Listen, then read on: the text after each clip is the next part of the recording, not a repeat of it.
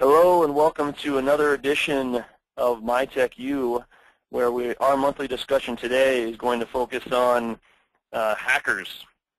Actually, we want to focus on stopping hackers, not on the positive aspects of hackers. But today we are fortunate to have one of our security partners, FRSecure, join us and enlighten us and educate us on the things that we should all be more aware of with regard to protecting and securing our information, our customers' information, our corporate confidential information, patents, things like that you may be storing on your networks.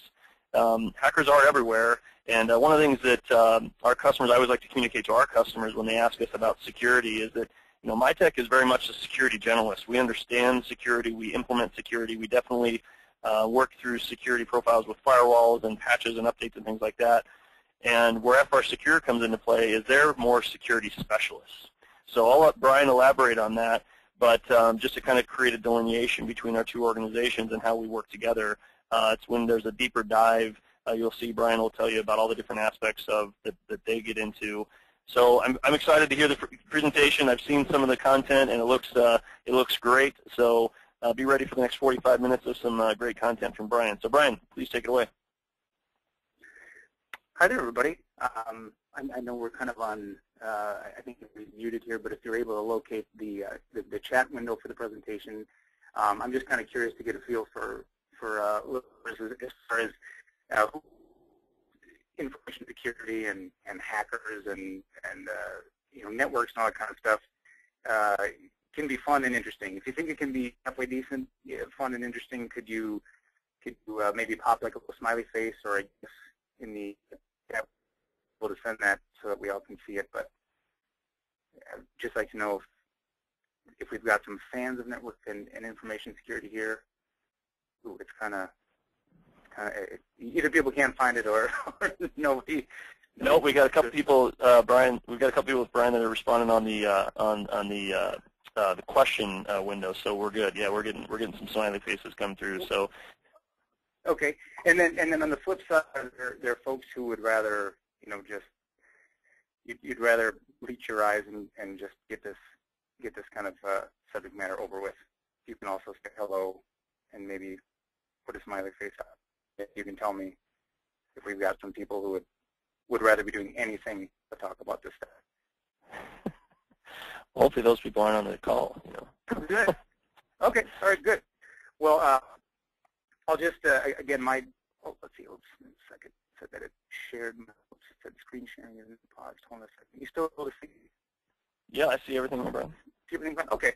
So I'll just do some introductions, just a short blurb on FRSecure and myself, and then we'll get talking about hackers a little bit more, who they are and what they want, and then we'll dig into more the meat of the matter, which is why employees are just as big of a risk to your organization as hackers are, as unfortunate news as that may seem. So FRSecure, we're an information security consulting company, and that's it. That's what we do. So we don't sell product. We don't have other services. We just live and breathe information security. And it was established in 2008 by people who, again, really just have this in their blood. We find it kind of exciting and fun, and I hope we can have a good discussion here, and you'll also find it interesting and maybe even a little bit fun. We help small to medium-sized organizations solve their information security challenges. We do a ton of work with banks and medical organizations and law firms, but really information security is for any business and every business. The bottom line is we get paid to tell people the truth. Oh, you know what? Let me just check one thing here, because it looks like I've advanced a slide, but people are not seeing. Yeah, I haven't seen it there. Okay, now it's showing. There we go. You seeing that one now? Seeing Jack Nicholson? Yep. Now okay. We're good. Yep. Okay. All right. Great. So yeah, bottom line, we're paid to tell people the truth. That's what we're gonna talk about today. My name is Brian Johnson. I have probably the most boring vanilla ice cream Minnesota name you could hope for, but I do fortunately share it with some cool other Brian Johnsons, such as the one from AC/DC. as well as Anthony Michael Hall's character in Breakfast Club. If anybody's a Breakfast Club fan out there, I'm probably dating myself. But I come from a very strong network engineering and architecture and security, and also on the side I have a very, very minuscule movie career that I'm trying to do. I don't know if any of you saw the 1996 Super Smash holiday film Jingle All the Way with Arnold Schwarzenegger. But you have, and if you look really closely, there's a scene in there with Christmas carolers in it, and I'm the guy with the ridiculous top hat on. And I also just called out that my wife Amy. She was not my wife at the time. I was in high school. Let's just make that clear. But we were Christmas carolers in there, so we got Arnold and hang out, and we just wait patiently for them to make a sequel, so that we can go launch into that portion of our careers. But for now, I'm here to talk about security. So let's talk a little bit about hackers. Here's a couple of definitions from Wikipedia.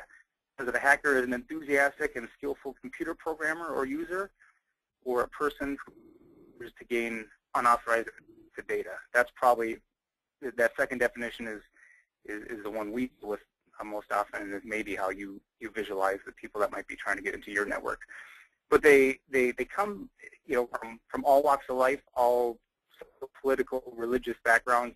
But as far as the hacker category itself, it really gets broken down kind of into three flavors, if you will. There's a black hat hacker, and typically these are the folks that are thought of as hacking for harm. So they're trying to break into systems and exploit them for their financial gain or other reasons. So they're the ones looking to write viruses and send you phishing emails that look like they come from your bank, but will actually do, cause you loss of data if you click on them. Also, another kind of public popular activity with hackers is to deface popular websites and, getting religious and political messages on them instead of the intended website content. On the flip side of that, there's white hat hackers.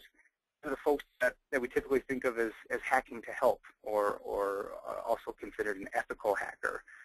So they're using their skills and their training to find problems with systems and software, but then they also work with those systems and software vendors to try to create patches and fixes so that they can stay ahead of the black hat hackers. Many of them are just hobbyists. I know I kind of, at one point, considered myself a white hat in my network admin job. And I don't know, Nate, you have folks over there at Tech that like to tinker with this stuff too? Yeah, we have folks that are capable of this kind of stuff, but we typically end up not getting really involved. The only time we get involved in this is if sometimes the customer tells us that they've lost their password, or someone else has, hijacked their information. We've had to do some ethical hacking to break into things, but yeah, a little bit of this, not much. Sure. And then, then we've got gray hat hackers, and kind of as the name implies, they fall somewhere between black and white. They might act illegally, but justify it in saying, it was in goodwill to find some sort of vulnerability that they feel they need to protect people from. Usually don't hack with the intent to steal, money or personal information for personal gain. However, they might not tell a vendor that they found some sort of exploit or vulnerability. They may just keep it to themselves. So hence the name gray hat hacker. So what do they want? Really, it could be a little bit of everything. I mean, we've heard cases where companies hire hackers to attack the competition, or they may be out just for fun. There's many hacking groups that they do it for bragging rights, so they can tell other hacking groups, how great they are. They just boast about it. They're not really out to hurt anybody or cause financial loss or the loss of personal data. But one of the huge motivators is money. If they can get into your company, into your bank account, to fill their pockets, they certainly will. So big question we could ask a lot. how do I know a hacker is in my network? Are they here right now, and what are they doing? The answer to that is a huge maybe. And I wanted to give you an example of something we ran into here at FRSecure just a few months ago. This is a screenshot of an antivirus that has been triggered. This company had several of their servers all at once pop up a message similar to this, showing that the machine was kicking off a full antivirus scan. And they thought at first maybe it was just some traditional malware, but if you look carefully at some of these and look up some of these executable names, these are files that are typically used to hack databases. So your organization might use an Active Directory database. That's like the big database that everybody logs into. In the morning they log in with their username and password, or log into their email account with those credentials.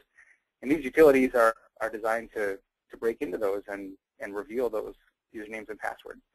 So they had us out to basically do a breach incident response. And unfortunately,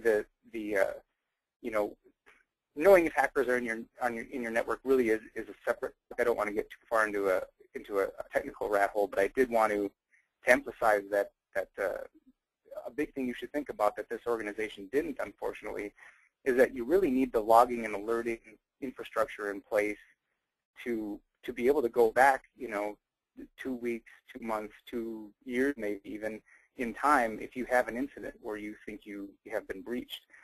Because in this case, some hackers from Amsterdam were able to break into this company's terminal servers and then download those executables I showed you in that screenshot and start attacking this business. And we started going through all the logs and the servers and the different network equipment. But unfortunately, it was all that equipment was just set to retain logs where the defaults were. So some cases, maybe a network switch or a firewall would only hold on to data, for a day or maybe even less. The servers had a little bit more information on it. But one of the first things they did when they saw they were breached is they unplugged the internet connection, which really was smart on their part in that they didn't want, if somebody was breaking in and trying to pull data out of the network, they wanted to cut that off right away, and that was a smart move. But the bad part is they had no long-term logging on it.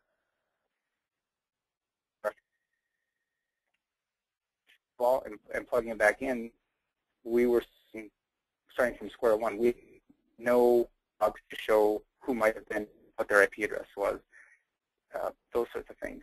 So, and then to make matters worse for this company, they had an electronic health record program that held no logs whatsoever as far as who logged in, what patient data was accessed, and that kind of thing. So we really had a whole lot of nothing. And unfortunately, in that case, if you can't prove that you weren't breached and that patient personal data, names, address, phone number, social security number, all that kind of stuff, if you prove that that wasn't leaked out of the network and that you weren't breached, we have to operate on the assumption that you were indeed breached.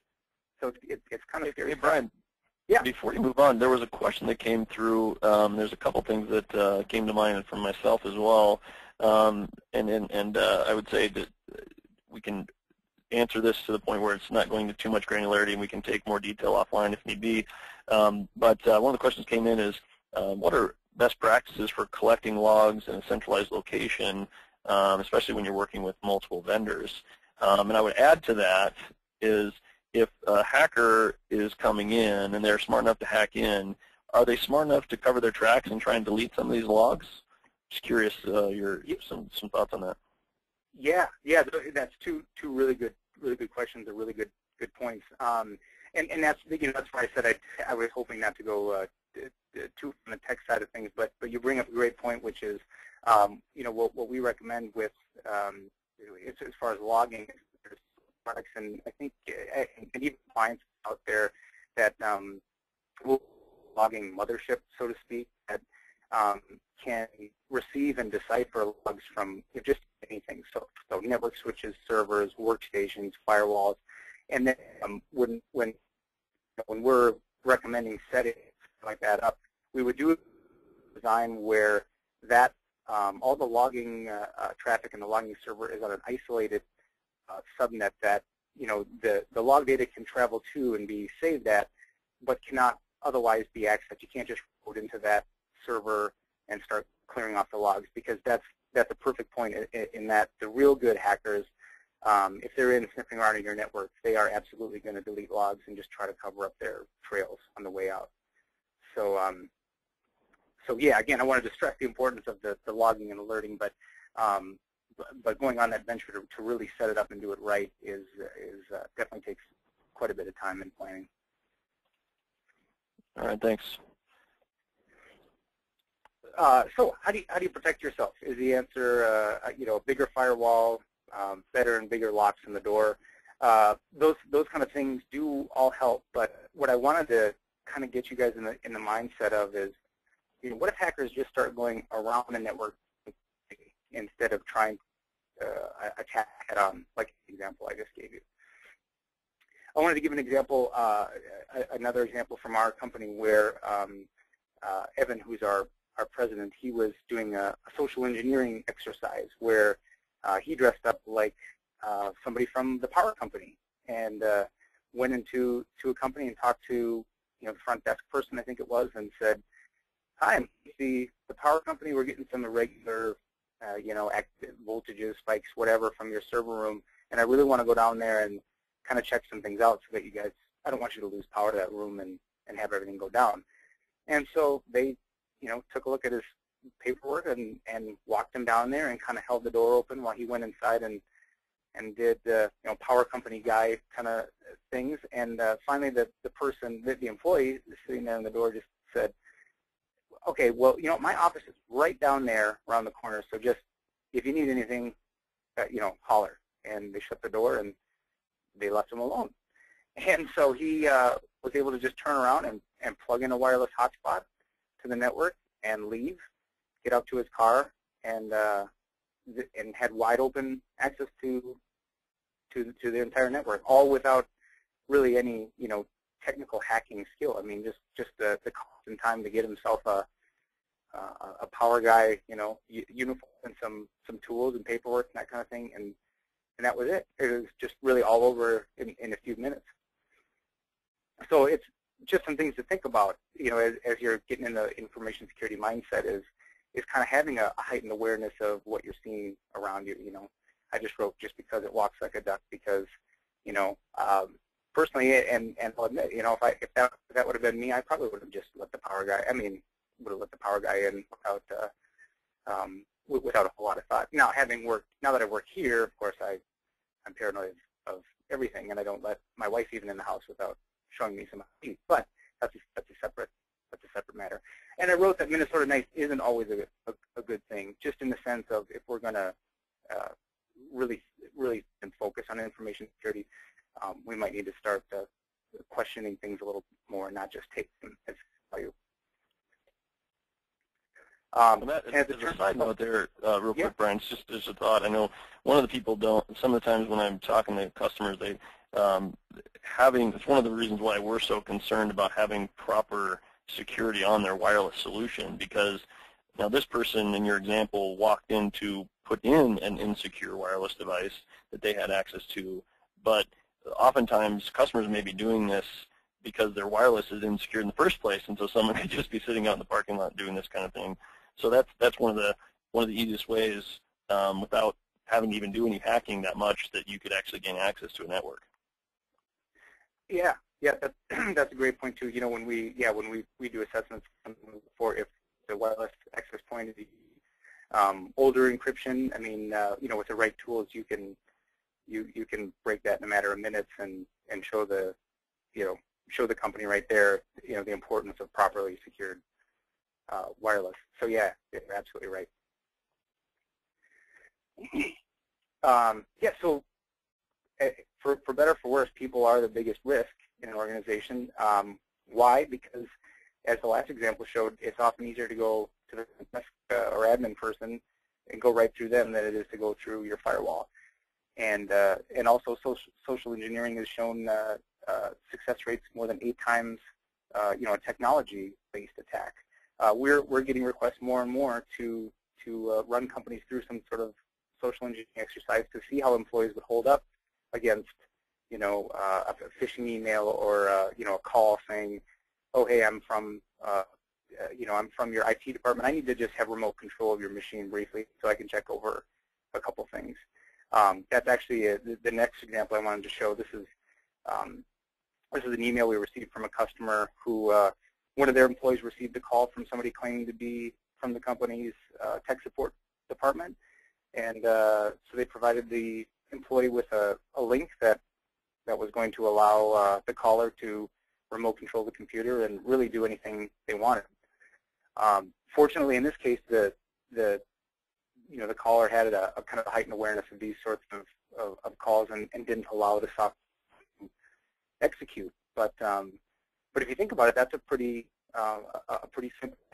If we did a little bit of research against the company, we could probably find out who their IT vendor was, and if we called, a front desk person or anybody out of the blue and said, oh, I'm, so and so from such an IT firm, I just need to, install some updates or do some maintenance on your machine. A lot of people still really question that. They just let it happen.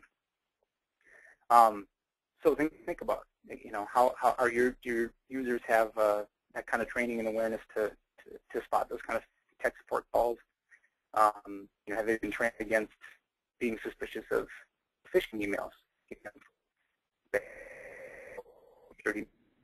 Any that kind of thing. Just got one more example here, and again, this came from Evan, our president. He was doing some dumpster diving, a client, and had kind of one of those sort of get out of jail free documents. Police showed up and asked what he was doing, and he provided the documentation. But to my understanding, that the documentation had our office phone number on it. So the cops called us asking if Evan was okay to be diving in this company's dumpster, and the person who answered here said, yeah, that's fine. Yep, he's got the okay to dive in our dumpsters, and then sort of a little bit of a joke said, yeah, do you think you could maybe give him a hand?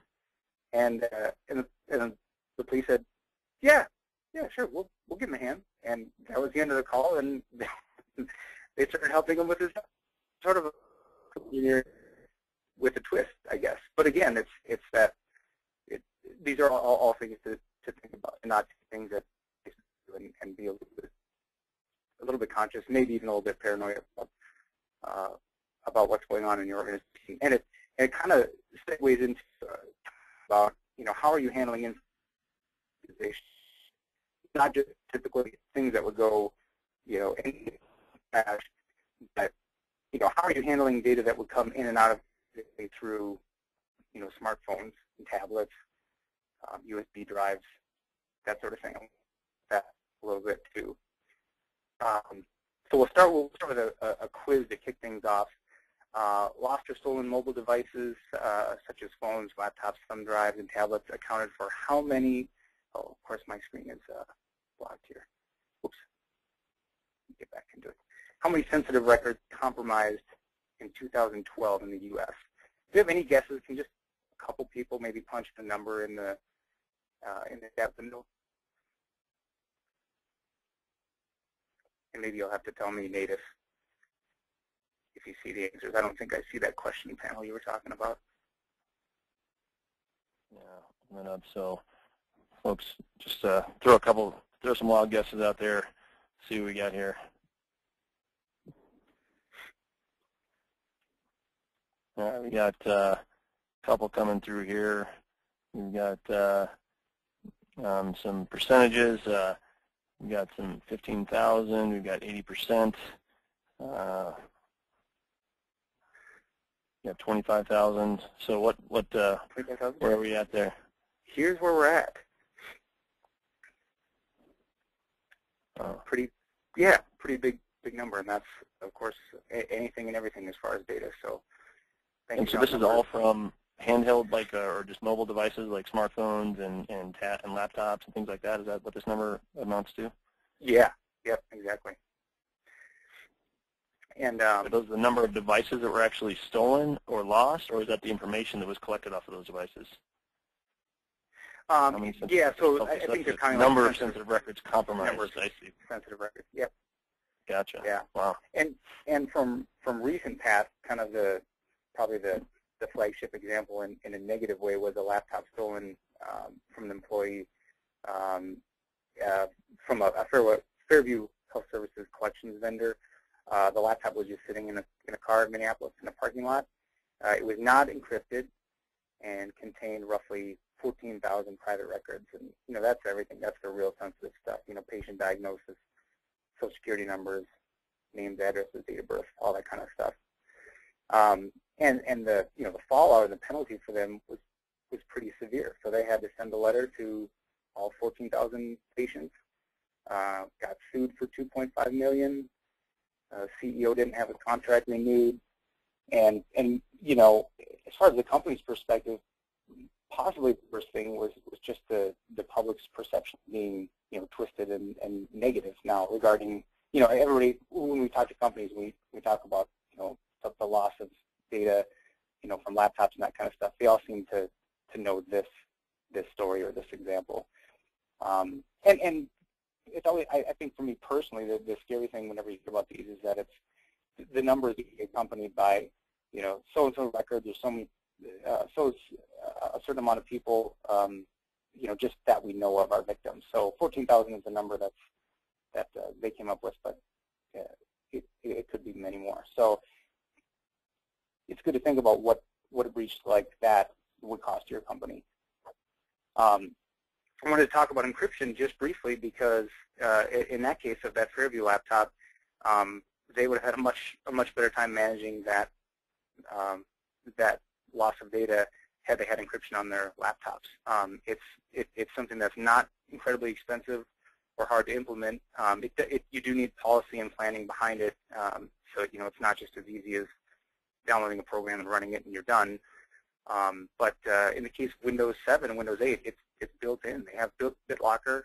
That's what we use here, and it's it's good peace of mind knowing that if we ever had a Fairview-like situation, our data is not walking out the door. The laptop is essentially useless. So all that's on that is really, if you were to look at the data, it's just noise, just gibberish. Also good to think about USB drives. This is a picture of Edward Snowden, who you may have heard about, who leaked some very important NSA information about their surveillance methods. The articles say that a lot of it that he gathered was just from a USB drive, which the NSA had banned across the organization, but still he was able to sneak out. And I don't think he did it in drives that have donuts on them, but I just thought that's just what came up in Google search, and I just found it was amusing. So please don't go to somebody and say, oh, did you hear that he snuck it out on USB donut flash drives, because I'm not backing that. That's just my own creative twist on the situation. But something to think about, does your company, are you currently thinking of USB drive management and whether to allow USB drives or not, or how you're going to manage them? I think the main message is there's not an easy button to this stuff.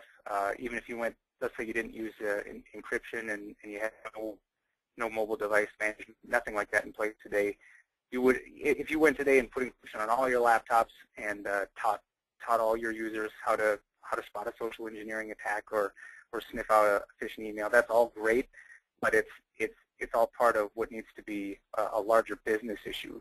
This is not something that's IT's problem. This is something the entire organization needs to get behind and build policy and procedure and governance behind if it's going to work. And it's also not a one-size-fits-all solution. So what works for one company or one industry, it's not going to work for everybody else.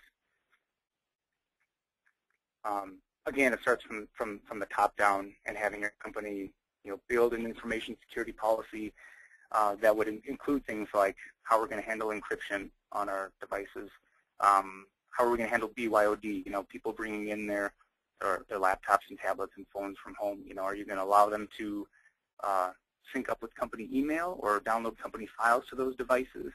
And what happens if those devices get lost or stolen? What's the process for that? You know, a lot of companies we walk into are just, they just don't have this in place yet, and their users are not adequately trained to, you know, engage in good information security practices. That's, I think, the main messages I wanted to share, the main things I wanted to talk about. Are there other questions and comments from anybody in the? Yeah, Brian, I've got a couple here that have come through. One of them is with regard to, you know, part of what you were just talking about is training and awareness, and I know some of like PCI, payment card industry, credit card compliance, they talk about a refresher or a regular schedule of training and updating awareness, because as staff change, as policies and procedures change, it's not just a once and done kind of engagement when you're talking with your staff and making sure they're up to speed. What are some of the things that you found or recommend or best practices in that regard to help an organization keep their staff kind of up to date on those kind of details? I think one of the biggest things that helps is that is not to go into with the idea of, you know, I'm going to meet my employees every quarter, and when we meet to talk about information security, we're going to talk about every topic under the sun, and they're going to leave as, you know, information security gurus. I would say that if you meet, you know, whatever you meet, you know, monthly, bi-monthly, quarterly, whatever, just pick one topic at a time and really focus on that. So do a lunch and learn kind of thing on how to pick good passwords, and you know, try to make it fun, try to make it entertaining, because a lot of people are just, you know, resistant to that. They want to be able to use password 123 as their password, and they want to stick it on a big sticky note and have it right there on their monitor. There's a lot to cover in just some of the basic security principles, and so I think the important thing is to not overwhelm people and just kind of take it in baby steps. You know, take it one phase at a time, and then I think you'll find people will be more on board with supporting the information security program. That sounds great. One of the other things I think I understand our customers have struggled with, and I imagine is challenging, is just even taking and writing policy, right? I mean, it's great to talk about it in theory. It's easy to, you know, explain, but, you know, is there? Is that something that you guys recommended an internal resource typically that should write that policy? Is it, you know, grab some boilerplate stuff online and then maybe make some edits to it? I mean, how have you seen companies handle the documentation of the actual policy components of this to help, you know, reinforce, especially those that are in a regulated industry, right? If you're, you know, dealing with, you know, the healthcare or credit card compliance or financial and those kind of things. What have you seen there?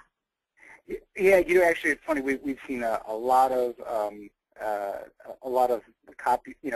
copying right from Google, where people will take policies and procedures, and then they'll just substitute, you know, company name X for their company name, and kind of say, yeah, you know, this is us. I think we're done here.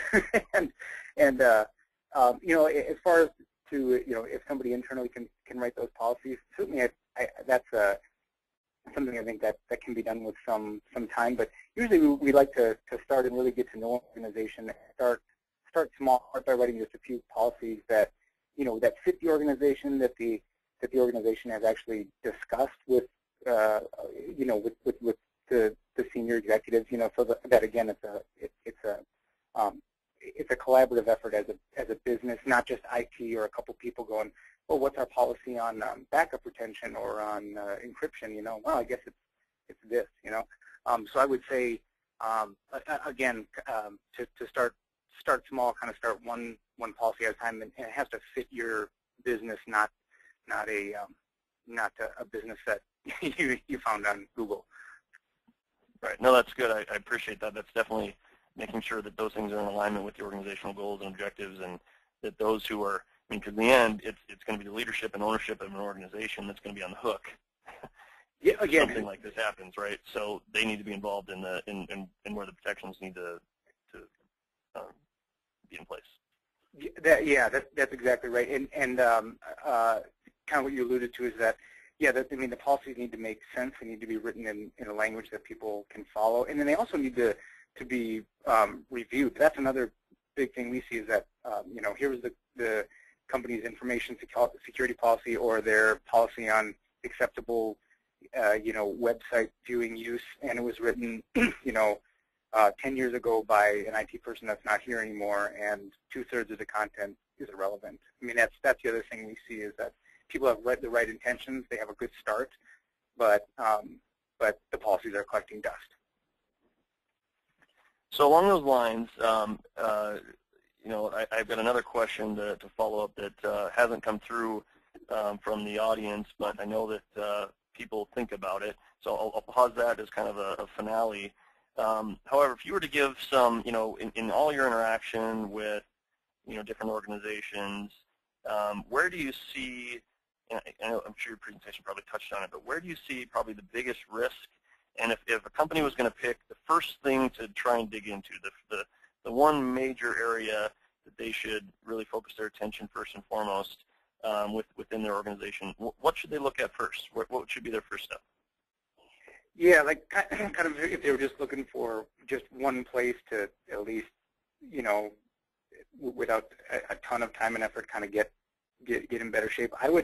We do a lot of internal and external assessments. So we'll come into a network and we'll scan the network to see what's the patch level, what kind of applications are out there, and are they getting kind of their proper care and feeding, so to speak, being patched on a regular level. And what we find in just about every case is that there's not good patch management in place. It's either in place but not not scheduled, not taken care of on a regular basis. Like there's not really a methodology or a lot of thought into we'll see that hey, on kind of the system side of things, the operating system levels are taken. It's third-party applications that are behind. So either the Java, the Adobe products, Flash, those kind of things, all which have huge vulnerabilities and can be a pain to patch because at least one of those programs probably comes out with a fix to an exploit, every 23 minutes, But we find that companies just, they don't have a system in place to get the third-party products up to date. So I would, that's one space that you could start with, and there's definitely tons of solutions out there, third-party products and such that will make your life a lot easier in the patch management department, and give you reports. Here's some machines that just haven't been touched and need some TLC. So I would start there. So usually, the biggest area is really just on the technology front, just making sure things are. And I guess that's what I was wondering. I didn't know if it was is it on the education of your staff? Is it on should they focus on making sure their firewall is current or their patches are up to date? Because it's a multifaceted piece, but you feel that the initial place to go from the biggest bang for your buck, and probably the greatest potential for exploit or whatever is really digging in there. Is that kind of what you're alluding to as far as digging in? Yeah, it's kind of a tough question because like I was saying in the presentation, it's like if you take different things, just isolated areas of improvement, you kind of miss the overall point, which again is to have the whole business behind you and really tackle information security as a business issue that affects all areas of the business. Again, not just IT. But we do get asked a lot. Well, okay, gosh, I've got all these things to do. Our net assessment shows that we're in really rough shape. I need to.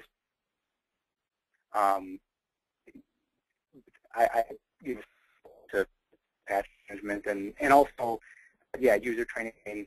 And it's tough because it's all important and it all fits together. But without a lot of effort and expense, you can get your at least your internal network, and in a more healthy state, so that it's less vulnerable to exploits and hackers. Perfect. Okay, that makes sense. Yeah, it's kind of protect the foundation from which you can build upon. So, okay. So now the finale question that has been, if it's not on top of people's minds, I know some people it is that so Microsoft, can you shed some light on topics like, firewall manufacturers will end of life products and say, hey, this product, well, I can go in the back room and the lights are still blinking, but the manufacturer's telling me that I shouldn't, that this product should be end of life and you should replace it. But yet I'm sitting here looking at the lights and it looks fine. Or I'm running, Microsoft has announced many products are end of life as of April of next year. XP, for example, some Windows products, server products, but it still runs. Why should I replace that? Can you shed some light on just the general kind of approach of what's going on and why is there a end of life cycle when you come to a hardware or software manufacturer perspective? Yeah, well, and this is certainly something we run into a lot too, where people have either operating systems or hardware that has been end of life. And the big concern there is when software or hardware, once it hits end of life, the big worry for us and our customers is has the manufacturer also discontinued updates for these products? That's the big thing that I think causes stress for us and our customers, is that they don't want to be, number one, they don't want to be running something that is no longer getting updated, particularly if there are key security fixes that, some big vulnerability that's publicized, and you find out, oh, my operating system on my device just isn't going to get it because it's too old. That's a big reason to make sure that all of your systems are on a current life cycle and with a current support contract. And support is the other big one. We've been in networks where they have servers and switches, everything that has got a 4-hour turnaround. If anything goes down, the hardware vendor will be right up there to replace it. But then their main firewall is end of life and has no support contract on it, and is running a software or a firmware version that's 2 years old. And now they're in that case they're kind of doubly out of luck, because that thing goes down and they're going to be scrambling to bring their business back online. And in the meantime, the firewall may be just sitting out there vulnerable to all sorts of new attacks and just be a sitting duck. Yeah, the other thing that I guess, I don't know if as a final comment maybe, I know that what things I've experienced, and I wonder if you have too, is that, as technology evolves and hackers evolve with it, and it's kind of a cat and mouse game, that, equipment or software that was manufactured, 6, 7, 10, 12 years ago just doesn't, when it was made, it had no idea of the hacking techniques that exist today and what's going to exist tomorrow. So, so it's at some point it's just not able to keep up with the protection with the current, like wireless security is an example of that, right? Old school wireless security, it's been demonstrated to be hacked. So now the old security, what we used to consider secure, is no longer, because new hacking techniques have made that obsolete. Are you seeing that happening as well?